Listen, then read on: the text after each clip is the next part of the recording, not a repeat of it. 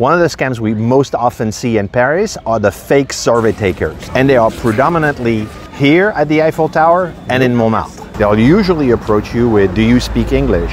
and then proceed to ask you to sign their petition of support for the blind or the deaf of some unknown non-profit organization, and then they ask for a donation. The problem is that's a scam, and your money will end up in their pocket. They are often in groups of 3 or 4 of them, and they are fairly easy to spot. A firm no and walking away is what we do, and they'll leave you alone.